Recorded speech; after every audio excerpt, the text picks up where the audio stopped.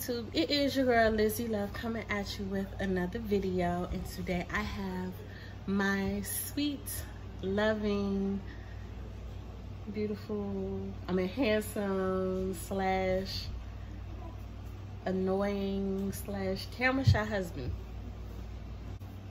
Anyway, excuse the interruption. So it has been, shoot, when was the last time I did a video? Like, we're actually moving from Baltimore, Maryland to Houston, Texas. And yeah, you wanna say why we're moving? I mean, I don't know your reasons for moving, but the reasons that I wanted to move is for a better job opportunity. My job let me relocate to Houston, so I want to take advantage of that. This is like different for the both of us. Like, you was a kid when you moved from Hawaii to DC, so right. It's not like it's something that you were a kid, so it's not like something you remember. Like, you've never moved out of state as an adult. Not, I mean, we've lived in Virginia to Maryland, but I mean like states over now. That's like, come on, you don't have to put a 1 in front of the area code to go from Virginia to Maryland to DC. Right. But I mean, as an adult, this is like your first move out of state, right? Right. Like, I've moved around as an adult, so I mean, how does it feel for you? Feels good. I feel like I should have done it a long time ago. Yeah. Don't want to, live in the what ifs anymore. I just want to old enough to make these type of decisions, so why not jump on it? True. So I'm excited for it. And it's like, I'm excited too, but again, it's like I've moved around as an adult, so it's not like this is something new to me, like moving out of the state, but it's just like I've always been like on the East Coast, so right. So this is like new for me too. And then at the same time, when I moved around, like, we wasn't married, we hadn't even met each other yet, I ain't had no kids, so of course it was just easy for me to get up and go. And I was in that young rebellious stage with my parents, so it's just like, now being a mother, being a wife, having that good relationship with my parents now, able to mend those bonds, it's like, for me, I'm not gonna cry because like I've been crying for so long. Excuse my hair. I tried to put it out my face, but yeah, it's gonna be an adjustment. Right, it's gonna be an adjustment. And I know I've said it in my past video before, like I was saying that I feel like I'm leaving my support system, but like what Lisa says, we'll always be here for you, but your husband is your support system. Like, you've never given me any reason to like be afraid. Right. Like, I'm not afraid because I'm thinking that, okay, you're gonna do, it's just our relationship is gonna get bad, but it's just like, we kind of work through our issues and our problems. Like, we're not perfect, but we worked through all of that before we even came to saying, okay, this is what we want to do. Right. So that's one thing. Make sure you and husband, wife, whoever you're with, make sure you guys, talk, communicate with your relationship, because I mean, if you have like weak communication, then pretty much, it's just gonna fall apart. It's just gonna fall apart. So again, it's something different for us to see, something different for our kids to see. Yeah, I mean, it's a beautiful neighborhood that we're living in. It's like, for me, I like the hustle and bustle of living in the city. Like, that's weird. I like the hustle and bustle of living in the city, but I've always said I want my kids to live in the suburbs. So we have that. What was I gonna say? Oh yeah, so we've been planning this. We've been planning this since what? December? I'll say a little bit before that. Like, we was going back and forth talking about it, but I don't think we like actually made it serious until it was official December, but we were talking about it like I want to say the summer, close to the summer of last year. Yeah, we were talking about it over the summer and stuff. Pretty much after our lease was up last year in February, we was like, we want to do it, but it was just like, we wanted to buy at the time. Right. So we wanted to buy a house at the time, and that made sense. But now, since we've never been there before, our goal is to like rent for a year, right? See if we like it, and if we do like it, then we're gonna go through that process again, right? So we will be renting.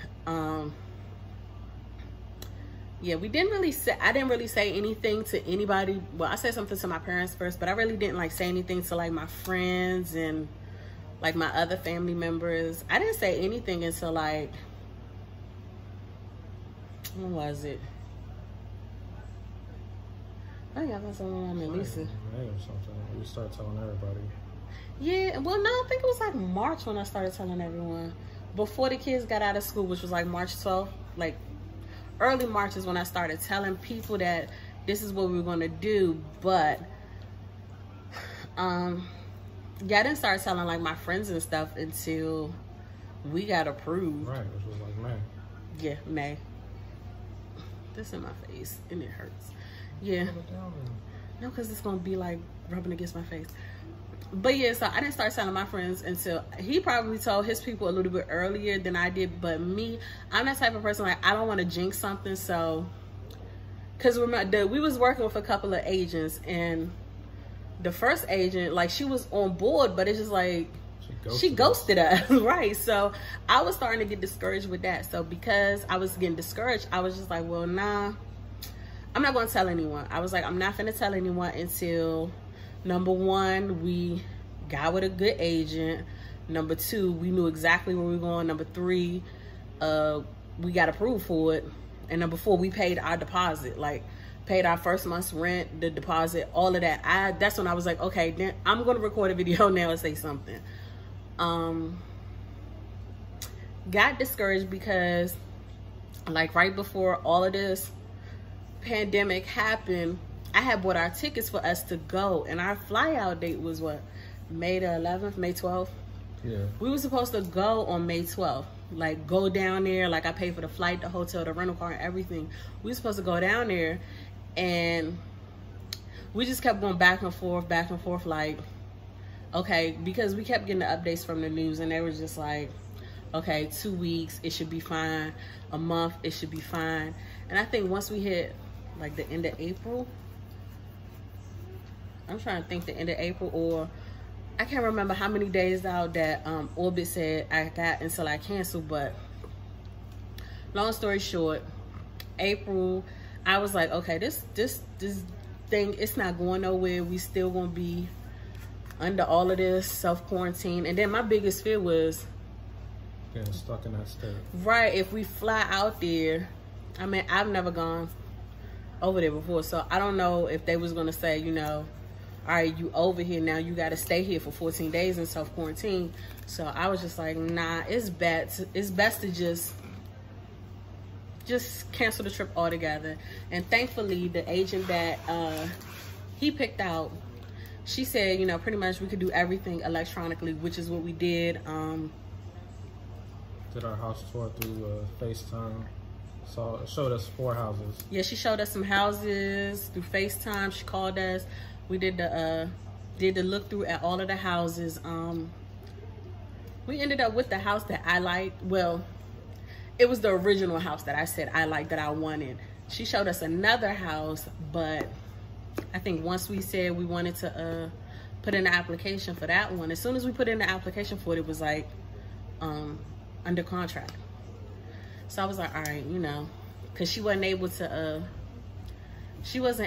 show us the house that I actually originally liked because someone was still living in it. So I got discouraged, but then he was just like, well, she could show us the house, because we looked at the other houses on Friday, and he was like, Saturday, well, she could just show us the house on Monday. So when she showed us the house on Monday, I was like, all right, I like it. You liked it. I mean, it's a nice little house. It fits our family perfectly. So she showed us that house. When was it? The next day or that day we said we was gonna put in the application? Put an application in that day, on that Monday. We put in that application that day. It was 2 applications we did, right? No, we pre-filled the application for the other house that we didn't get, and she just changed our information on that application with the and put new it in address. for the one. Okay. And then we got approved for that house. The day, and it was so, this was so wild. The day that we was like, I was really getting depressed because it was like coming up on the day we were supposed to fly out. So I was like so upset, and I'm like, dang, babe, this would have been the day that we was gonna fly to Houston. I don't feel like we gonna get this house. I was getting so discouraged. He was just like, he's so easygoing, go with the flow. I'm anxiety, fears, tears. But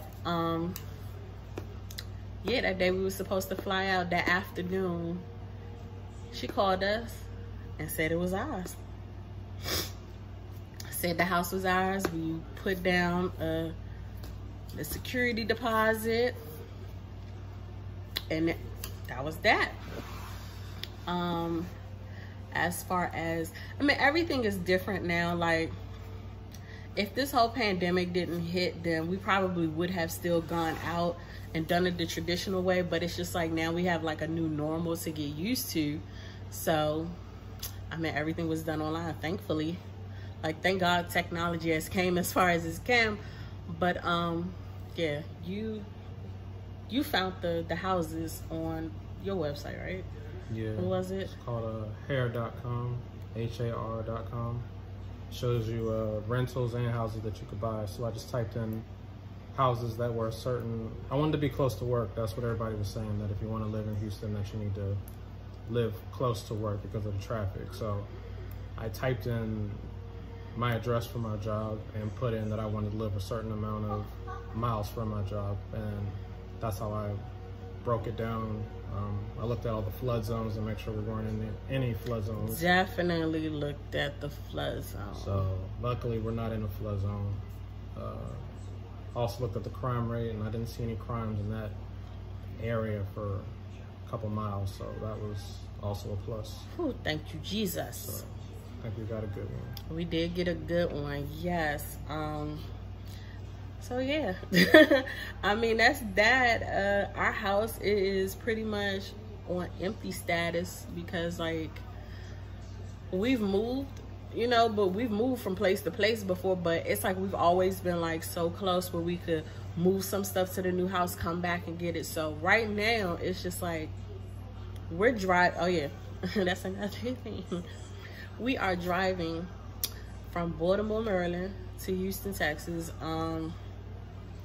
Probably take like 21. They say it's gonna take 21, 22 hours. So of course we are going to like break that up because I mean we have kids, and you know we're gonna have to do some potty breaks in between. Right. And definitely, you know, we're gonna try to do the bulk of the trip, but of course we're gonna stop that night because I can't drive all night long. Me, once it starts to get dark, I'm just like, I'm afraid to be on the road, so no. So we're gonna stop that night. As far as saving, how we did it, like he's always been really good at saving money, so that's a plus.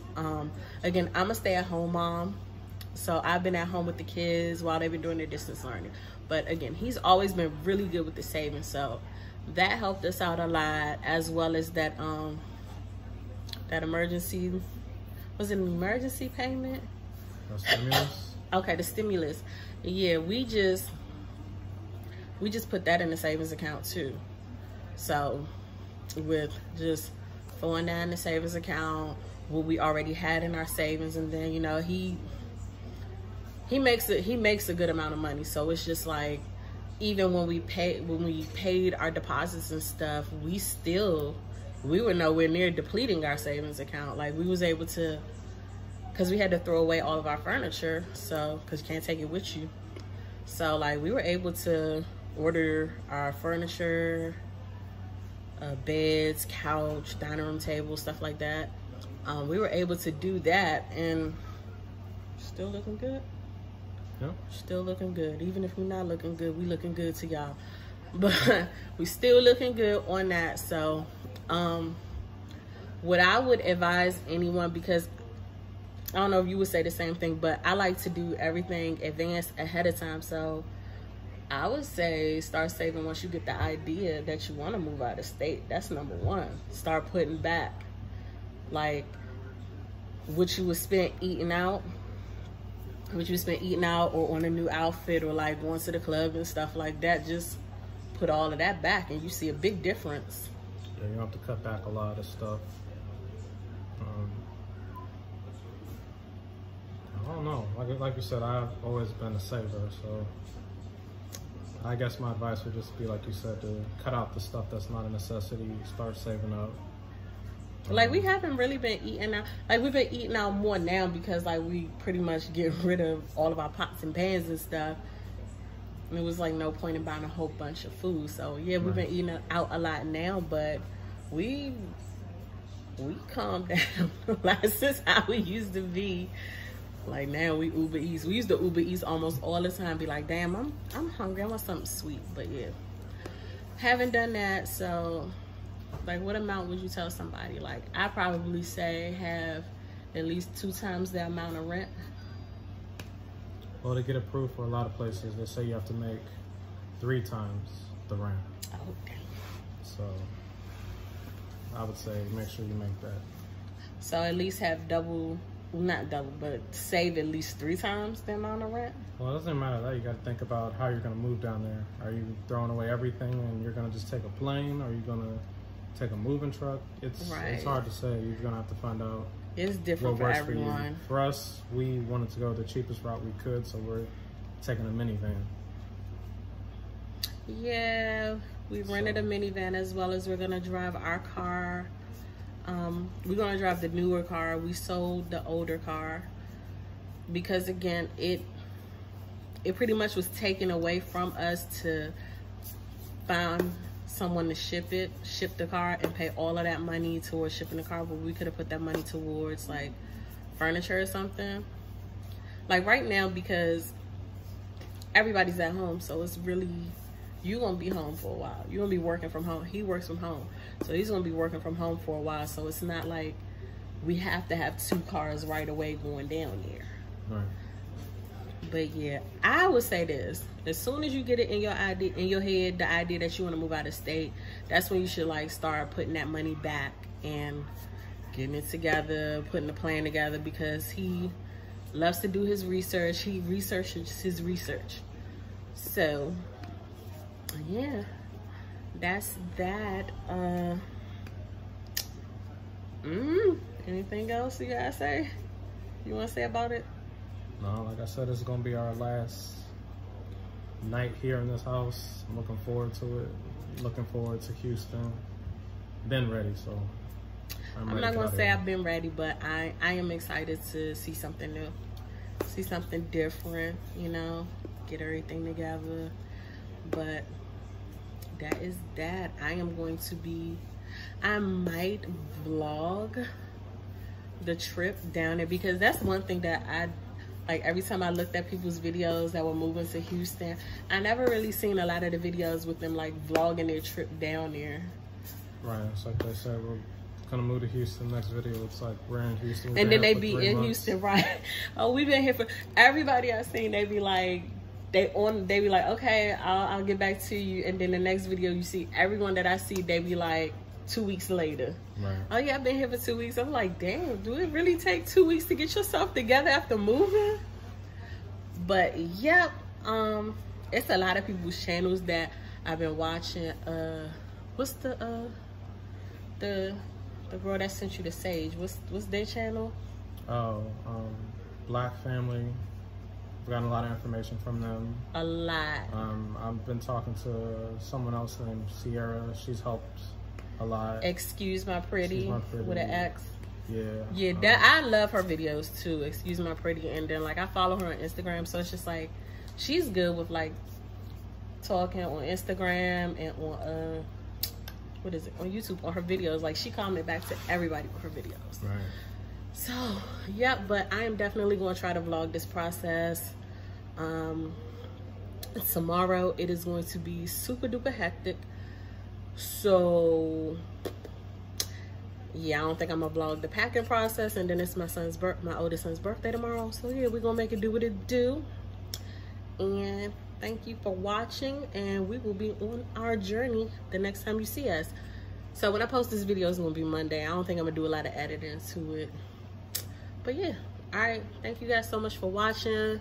Also, don't forget to rate, comment, and subscribe to my channel if you haven't already subscribed. All right, talk to you later. Bye.